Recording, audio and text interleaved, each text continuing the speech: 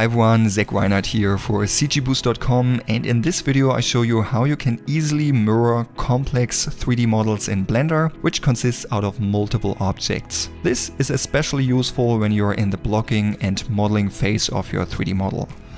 Before we get started, did you know that you can sign up to our free resource section at cgboost.com/resources? This includes our regular updated Blender shortcut PDF with all the most important shortcuts for Blender, our Blender introduction course, and other resources. It's completely free, however you need an email to sign up, and the link is down below in the video description.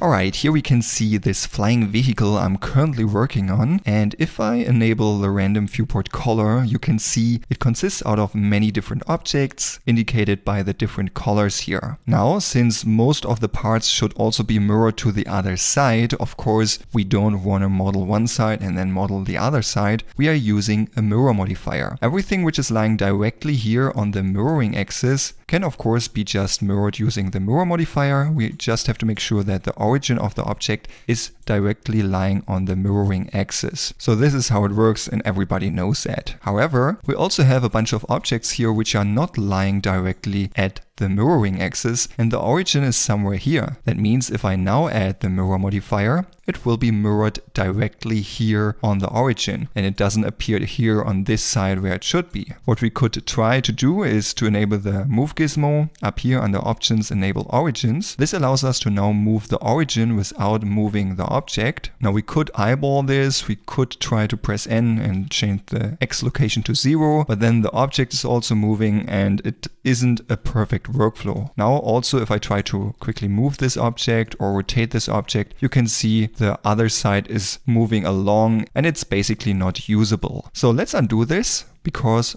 there's a better workflow.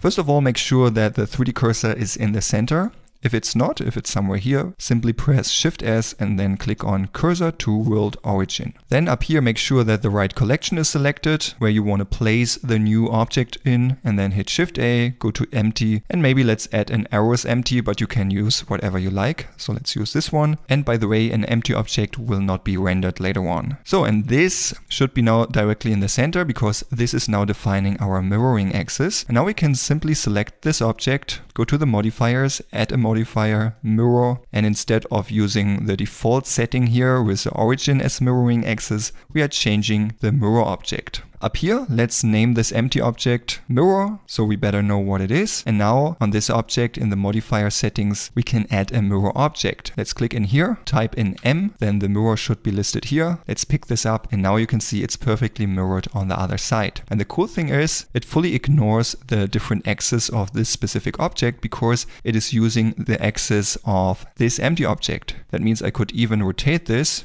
Or if I change the axis over here, it's also using the specific axis of this empty object. That means since it is now in the right place, it is using the x-axis, I just have to add the mirror modifier. I don't need to change any settings except adding the mirror object. And to make the workflow even quicker, let's click on Add Modifier, right click on the Mirror Modifier and click on Add to Quick Favorites. That means if I, for example, want to add the Mirror Modifier to this object, select this, press Q to open up the Quick Favorites, click on Mirror, then this will be added, and now all we need to do is to add the mirroring axis over here under Mirror Object. Same over here, quickly done as you can see. And if you have other objects which are using the exact same modifiers, you can even copy the modifiers. So this one here now has the mirror modifier on it, this one not. So let's select this one first, then this one, press Ctrl L to open up the Make Links menu and then click on Modifiers. Then we copied the modifier from the last selected object to the previous selected objects. Same thing let's do over here and same thing over here. And now this is mirrored to the other side and works perfectly. And the same thing I did for all the objects down here. And now the cool thing is we can move this around, we can rotate this, and it's using the origin of this specific object. That means we could even move the origin around for this object, like so, for example, if we want to change how it will rotate.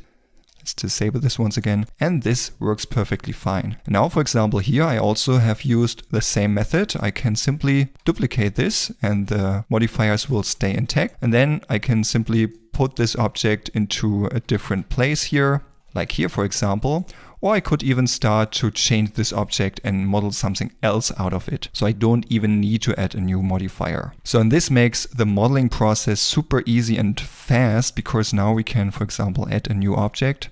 Because we want to add this crazy cube to this one here. Press Q, add the mirror modifier, add the mirror object. And now I can simply continue working on my object, change anything here, and this will be perfectly placed on the other side as well.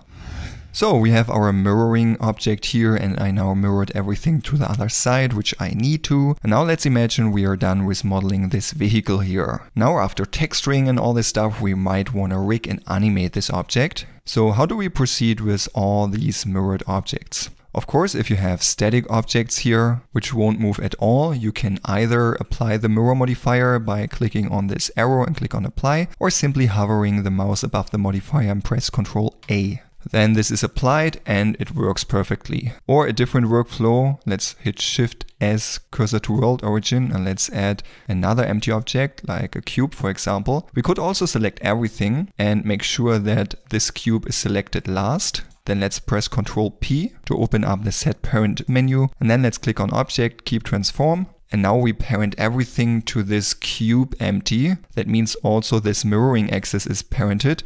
And now we can move this cube and everything is moving along with it. So we could even leave all the mirror modifiers enabled. However, as you can see, since all the modifiers need to be updated all the time, this runs really slow. So let's undo all that, because there is a better workflow.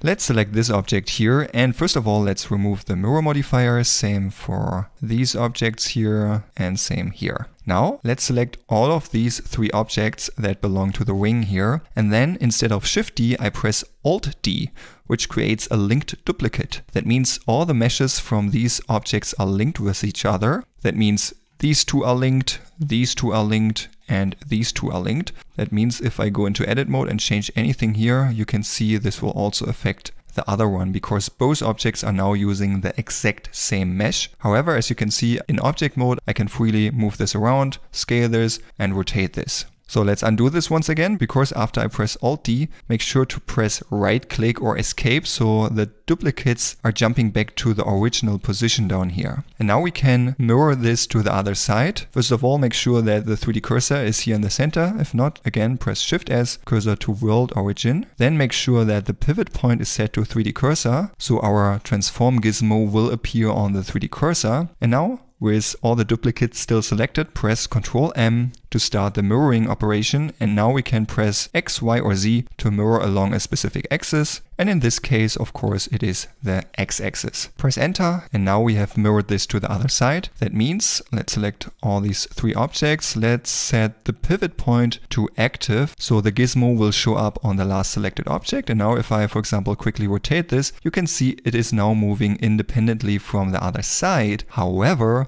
I can still go in here and change the model, and this will still affect the other side, which is pretty cool. And now you can parent these objects together so that everything works nicely if you want to animate this object, and you shouldn't have any big troubles.